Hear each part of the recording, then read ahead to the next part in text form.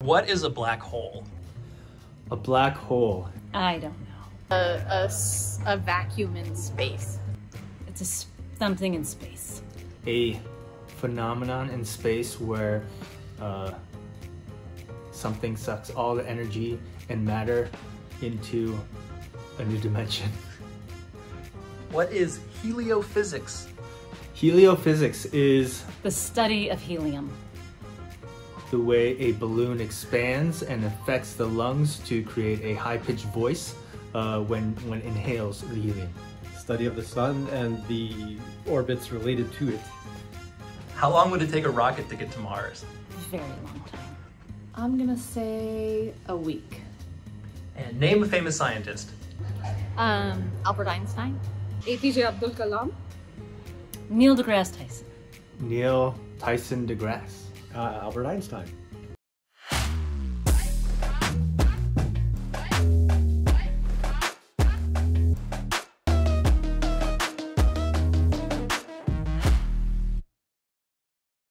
Dr. Lika Guhathakurta. I think I got it right. She's with us today. A NASA scientist, has been working with NASA for a long, long time. Very unusual that we get to have a heliophysicist with us on the program. I bet you don't even know what that is. We're going to find out. First of all, can I call you Dr. Lika? Absolutely, and you can drop the doctor, call me Lika. Thank you. That's very kind. So Lika, welcome. Thank you for joining us today. So I called you a NASA scientist, but I'm kind of selling you short a little bit. Can you sort of give us a brief, 1 minute thing on who you are? Well, I mean, calling me NASA scientist isn't unfair.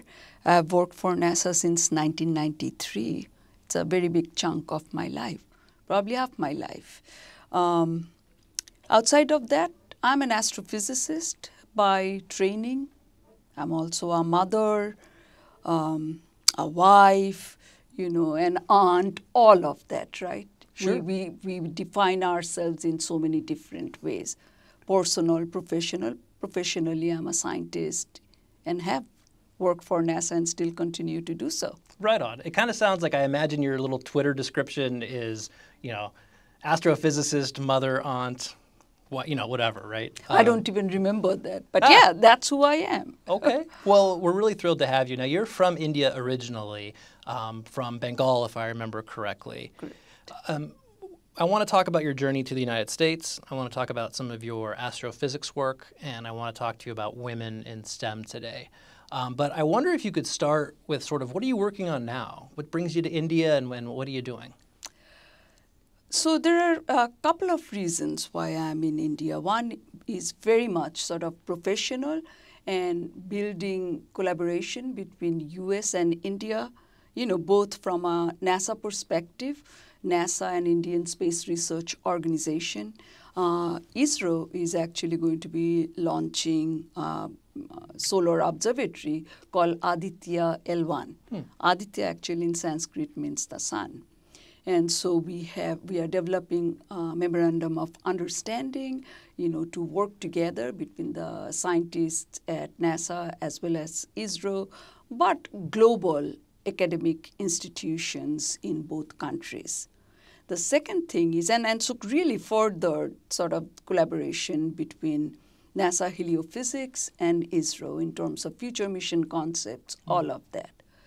The second point is what I'm currently working on is really artificial intelligence as a tool for really sort of pulling out information from the vast amount of data that NASA has collected over the past, 40, 50 years. It's incredible. We get something like 15 gigabytes of data every second from over 100 plus operating missions, and that's only increasing. I don't think that it is humanly possible to actually really utilize all that data.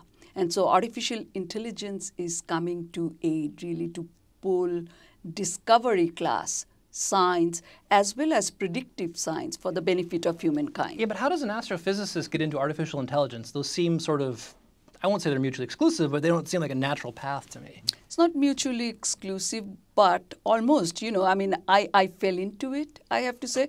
My son used to falls talk into artificial intelligence? Okay, go ahead. Okay, so what's artificial about artificial intelligence? Nothing, right? Artificial intelligence is something we should be calling augmented intelligence. People get afraid of the word artificial intelligence. Artificial intelligence is nothing but math. Statistics, tensor analysis, things we learn when we, you know, study astrophysics. And so I went to NASA Ames Research Center in California back in 2016 and spent some time there, almost like sabbatical from my NASA headquarters duty. That's where I fell into it. You know, there were people who were working on it, and there was this concept emerging, public-private partnership. So academic institutions, along with leaders in commercial space, commercial AI, like Google, Intel, IBM, and we created this program called Frontier Development Lab, bringing early career people, early career domain experts in science, and experts in computer science for 8 weeks in summer. And we started seeing phenomenal results. And so I became a proselytizer after that. So, but math sounds like the underlying piece here, right? Absolutely. Because I got to tell you, this is a true story. I took astronomy in college. I was a freshman. I was looking for a science class. I didn't feel like I was good at science. And I thought astronomy was going to be like, there's Orion and, you know, there's the Little Dipper. And it was like it was a math class. And so that really opened my eyes to the fact that that physics and astronomy and astrophysics and stuff is just math, isn't it? Absolutely. That's the truest language we have, math. That's the basis. And then we layer it up. Then comes physics, chemistry, biology, you know, and all the other social sciences that depend on statistics. And now, of course, AI. So are you sitting there as a little girl then, way back when, like looking up at the stars, dreaming of being an astrophysicist? Or sort of how does that... I mean, whoever even knew the word astrophysics Well, right, at exactly. that time? You know, as far as I can remember, I was very fond of my grandmother, and she passed away when I was very young, 6 or so. And I remember someone in the family telling me that my grandmother had become a star in the sky. I mean, it's such a concept. I used to look for her. I think that's kind of how it began. And I love actually looking at the night sky, looking at sunset, any kind of heavenly phenomenon. That is the beginning. That's like the cutest thing I've ever heard. I mean, that your grandma's up there as a star, and that sort of inspired you to start your journey. But you've still got to tackle a number of things along the way. Did you sort of set your mind to I'm going to go into math and science and really do this, or sort of did it just kind of happen? What brought you from that? You're staring up at the stars, looking at maybe my grandmother's up there, to now I'm going to go to the University of New Delhi to get my master's in physics? You know, it's a journey like any other. So that just opened myself to curiosity, basically, right? And I had these profound questions, even at the young age, which most children do, actually. And those are questions of big agencies, too. You know, I'd ask my father, you know, what happens to us when we die? Where did we come from? I mean, these are basic human questions. My father was very interesting. He's no longer a philosopher and a poet, a banker, a mathematician. He did not kind of, you know, shut me out by not giving me an answer, right? So he would ask me, he said, draw a circle. Draw a circle. Then he would ask, well, can you tell me where the beginning or end of the circle is? Well, clearly I'm stumped, right? So he was teaching me logic without telling me what he's teaching me, but he didn't stop me. And that pursuit of curiosity, you know, we were into, so family plays a very big role, you know, solving puzzles, riddles, you know, reading about dinosaurs and going to planetariums. That kind of really inspired me to the world around me. So when did you know science was it? right? I mean, I think it's around that time. I Okay. mean, everything about it. It could have been geography, it could have been biology, it could have been anything. But it's kind of that thirst for wanting to know more about ourselves, about our environment, about, in a way, even spirituality. I mean, they're not philosophy. These are all connected. So if you think of the questions I was asking then, I haven't stopped asking those questions. I just know how difficult they are to answer. Yeah, and I like this because I think you hear this a lot from people who have had some success in their lives, that being curious, right, and always asking questions keeps people motivated. At some point, though, you make the move from the University of New Delhi to the University of Denver, I believe, and also Colorado. Yes, Boulder, Colorado. By Boulder, beautiful part of the country.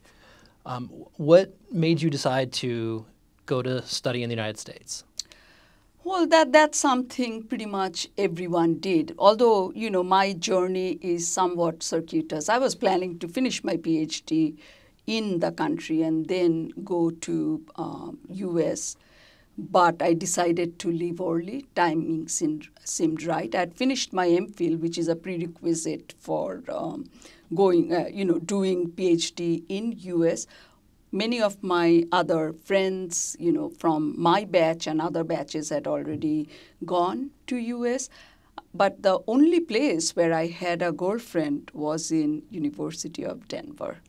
I didn't even know Denver existed, frankly, or Colorado was a state, because we are not taught geography. In India, if you're doing high school in science, then you're just limited to just science and some language and nothing about history, geography. That becomes past. So, it wasn't a strong point.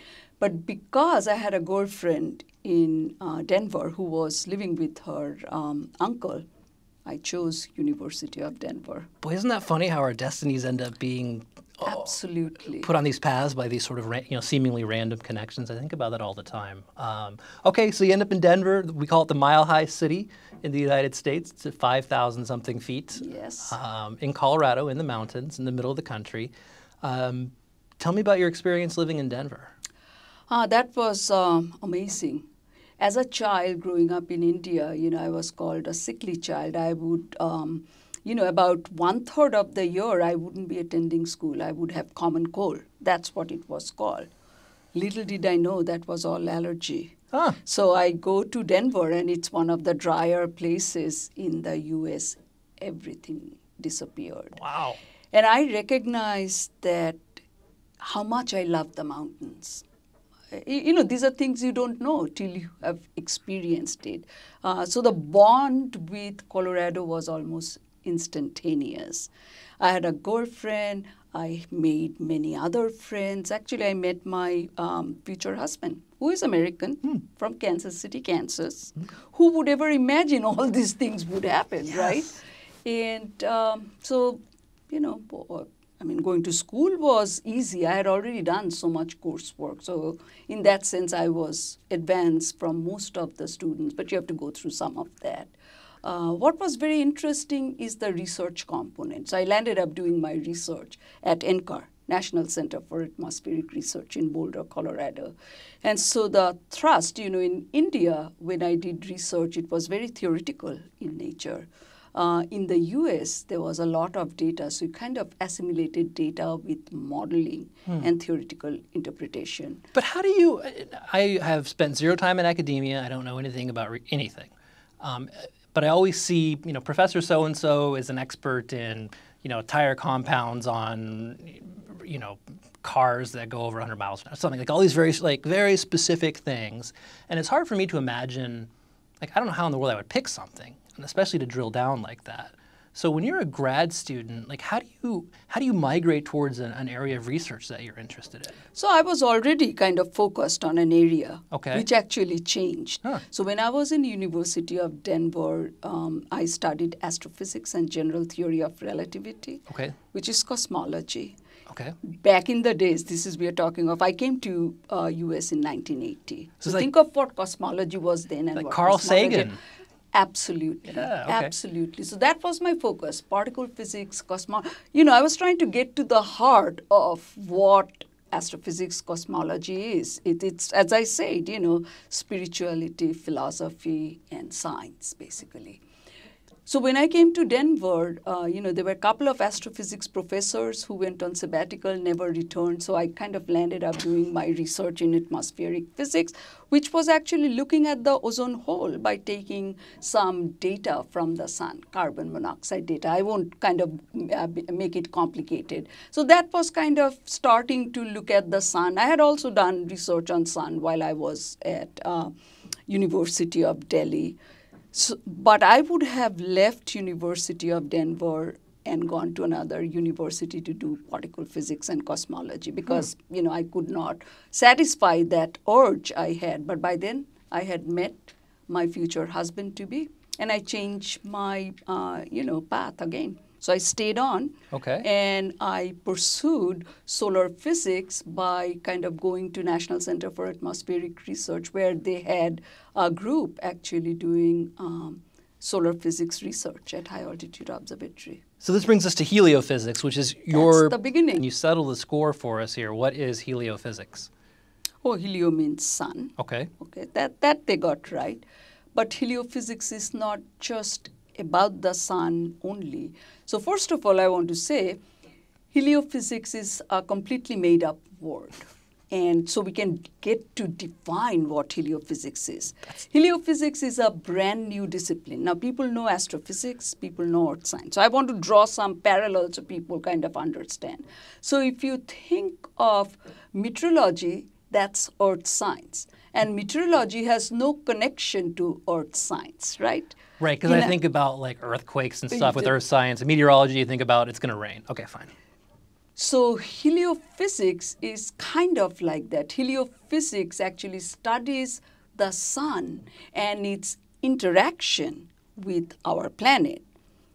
This is the upper atmosphere, the ionosphere, the magnetosphere, many layers of our atmosphere. So it's the interaction of the sun with these layers, but it also studies the interaction of the sun with all other planets, with the interplanetary medium, which is sort of the void between the sun and all the planets, including the interstellar medium, which is sort of the end of the solar system, right? Sun's influence. But so the sun is a star. Sun is a star. So when you study the sun, are you studying all stars, or is it our specific? Is it our specific sun? Our specific star. Okay. And that's really special because we cannot study any other star with the kind of details we are studying it. Right? We have a spacecraft that was like my last mission with my program, Living with the Star, which is actually going to the star, we say, to touch the star, Parker Solar Probe. And, right. and that's just absolutely mind-boggling. And that is going to go within 10 solar radii of the sun, okay? So you can go up close and personal with our star and study it in great detail. And if you understand our star, by proxy, you get to understand many other stars. If you understand the relationship between our sun and our planet, then by proxy, you can understand another sun, okay, another star in another, galaxy, and what we call exoplanets, where we are looking for habitable exoplanets. So you need this knowledge. Heliophysics actually provides this knowledge of the sun-earth connection, sun-planet connection that can be exported to any world. So talk to us a little bit about Living with the Star and what that was or is, I suppose, and yeah. Living with the Star, just the name itself, isn't that just beautiful? Yes. I mean, for any program. And so back in 2000, 2001, Congress essentially funded this program in space science, which was very unique, still is unique. And this was really to kind of study the sun-earth system science and look at that science which is relevant to life and society. Normally, when we look at cosmology, when we look at the galaxies, when we send, the latest James Webb Space Telescope, it's very much curiosity-driven science, right? Living with the Star was a program which was sort of the intersection between curiosity-driven science, but that curiosity-driven science that is also relevant to life and society. Okay. And so that was the beginning. And so this was the point where I left basically my personal research. I can hardly call myself a scientist anymore in that sense because I don't do my own research. But I enabled research basically through this program with multiple missions that collect data, with a research program called Targeted Research and Technology, which would focus on kind of this connected system science questions, creating the textbooks for heliophysics, because we didn't have textbooks. Yeah. And how can you have a new discipline without textbooks? So, the program kind of established sort of the foundation for heliophysics. So what have you learned about the sun? Well, Wow. I feel like an idiot for asking this, but what's interesting about the sun? Like what's something new? I don't know. Tell me about the sun. Everything, actually, this is what I can tell you, okay? I think sun is new every day. That's what I say on my Twitter, I think. Every day. People don't recognize that because we look at the sun in visible wavelength and it just seems that sort of dull, yellow. If the sky is hazy, it's yellower, but it's very constant. You can't see anything. But if you see the sun with like X-rays, okay, or some other wavelength, it is dynamic and bubbling and seething. That's very interesting that people don't get to see, but our telescopes kind of show that, which is just unique. But with Parker Solar Probe, it has gone so far into the sun. This is the first spacecraft that has reached the distance it has reached. How does it not melt? Very carefully. We go at night. Good. This is there are all kinds of jokes for this, okay?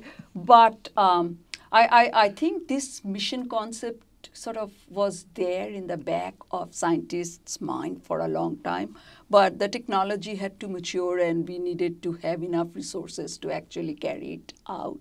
So we have actually cooling devices. It's a cone-shaped sort of umbrella almost where the instruments are in the shade. Okay. There's only one instrument that actually pokes out a little bit just to sample the local environment. That's what we are trying to do. We are trying to, this is like ground truth. Yeah. Okay? Because we always see every heavenly object with remote sensing observations, with telescopes, with wavelengths, and then we invert that data and kind of get information about temperature and density and all that. This particular spacecraft is actually sampling the local environment. Wow. Can you imagine? I mean, it still gives me goosebumps. And what do you expect to find? So what we are finding, well, we have models, right? Yeah. So the basic question for over 50 years, it's one of the fundamental questions of physics, not just astrophysics, is that, the solar surface is at a temperature of 6,000 degrees Celsius, okay? But the corona, which is outside of that, is at a temperature of 1,000,000 degrees. How does that happen? So it's cooler on the inside and It's hotter on the cooler outside. on that yellow disk you see. Yeah. And when you come to the outer atmosphere, it's hotter. So think of it this way. You're in front of a gas stove, okay? The further, and then the source is the fire, right? The further you move away from that, the temperature is going to get cooler. Right. That's kind of normal, right? In this case, the further away we are moving from the sun, and the core of the sun is, of course, thermonuclear fusion that's generating energy. So you're moving further away and the temperature is increased hugely. Interesting. What makes the corona so hot? Yeah, why? Is there something happening within the corona So itself? lot of interactions going on, wave particle interactions, lot of this convection motion dumping energy into the corona. So there are many theories, many ideas, but how do you verify what's going on? So you have to go there and locally measure the environment. It's like putting a thermometer, right, and measuring the temperature or measuring the pressure. So that's what we're doing. Okay. Locally, you're measuring how many electrons, what's the temperature of the electrons, what's the magnetic field environment. And now, with that, we will be able to constrain all the models. But more importantly, you're asking what's new. So the data that we are seeing, it is so novel, so new. And we have not, of course, analyzed all this data. We are taking this data as we speak. I believe that our idea of how the corona is heated is going to lead to new science. Huh. And maybe we could well, anyways, I don't want to extrapolate. I'm sitting here nodding like I have any idea, which I don't. But it sounds really interesting to me. It is absolutely amazing. This is something a friend of mine asked, and I promised I'd ask it. How long will the sun be with us? Oh, God, I should know that answer, right? Something like, don't quote me on this, 4 or 5 billion years, But it does burn out eventually. Oh, yes, like everything else, everything. There's a cycle for all of this. And sun is a medium-sized star. It's going to go through a phase called red giant, where it's kind of going to use up all the hydrogen, helium, etc., and then start expanding. And that expansion is going to essentially overtake our planet, other planets. It's going to become a larger sphere, the red giant sphere. Eventually, it's going to shed all of that and become what's called a white dwarf, a small, very dense kind of entity in the sky. That's kind of the end of life for our star. So we know that, though, because we as we look out in the universe, because everything's so far away, and we can only see things with light. That's the fastest thing that we have. What we're looking at is a time capsule, right? And so we can say this is sort of, we know that a million years ago, this planet was probably alive, but now we're seeing it dead or whatever it is. But knowing that, and I hate to get into the alien question because it's an interesting discussion without getting into little green people, what's your sense on habitable life in the universe? There's so many ways to answer that question. Habitable life in what form? What is life, right? Yeah. So I do not doubt for a second that cellular structure life has to be ubiquitous in the universe. But if you're talking about intelligent life, that's a different question. And what fraction of these gazillions of stars we have in the star exoplanet system kind of could have given rise to this intelligent habitable world? All I want to say is that I want to believe that this is happening, this is possible, because it doesn't make sense any other way if we are the only creation in universe that is so special. And even if my math is right, if there is existing life right now as we speak on another planet, we won't know for another million years or something, right? Because of this we can only see with light. That's right. But again, remember, how we are still learning new physics. We cannot shut our mind to, think about it. Did we imagine, we'd be doing this podcasting that everyone else can see, or we'll carry, an iPhone and talk to people all around? 100 years ago, people would have thought that is magic, that is impossible. So we are not done kind of figuring out physics. There is still more to be learned. And right now, with our knowledge, we cannot see what could lead to that. But let's not close our mind to that. Let's keep pursuing. Magic is science we can't explain. But anyways, I don't want to get way off into the philosophical astrophysical discussion too much because I did want to talk to you about something that is more immediate and important, and that is women in STEM. You're obviously an immensely successful woman in a STEM field. You're at NASA. Like, that's really cool. But if you look at the numbers, women are still underrepresented across the STEM fields. I think like 30% to 70% sort of writ large. Do you see us making progress on that? Actually, it is the opposite. It's a bit alarming in that progress is going down, I think. Oh, you're so I can give you example. Yeah. When I did masters in University of Delhi, we had 100 students in my class, 50 men, 50 women. We had like a clique of 5 Bengali women. We all became something, you know. So we never felt we were women doing science. That was not a realization I had till I came to USA. And I told people that, you know, I come from a third world country, word coined by Jawaharlal Nehru, come to a first world country to feel that sense of being a woman scientist, which I had never felt before. That is kind of changing even in India today. And I personally don't understand why, but it is really sort of family values, cultural values that lead to societal values. That's what we need to look at to empower, you know, all people. I mean, I really work with all young people, and I say not because you're a woman, but that is becoming important because I find fewer people going into hard sciences. But this is true also of men. You know, I don't know who's inspiring. If there's a young girl right now staring at the stars like you did, right? And maybe, you know, and their grandma's up in the stars, who's their role model? Who do they follow?